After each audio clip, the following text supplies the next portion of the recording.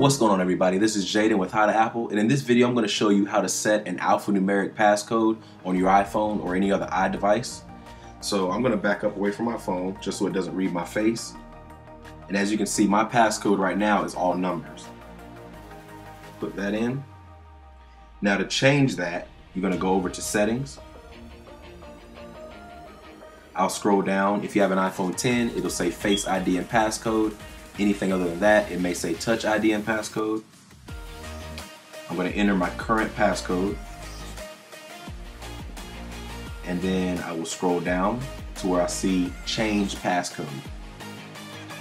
You're going to once again enter your current passcode, and right here, this is where you enter your new passcode. But if you look, you'll see Passcode Options.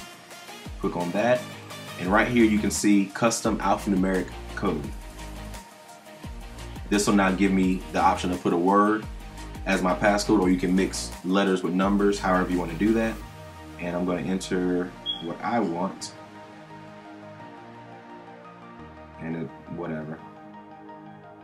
You're going to verify.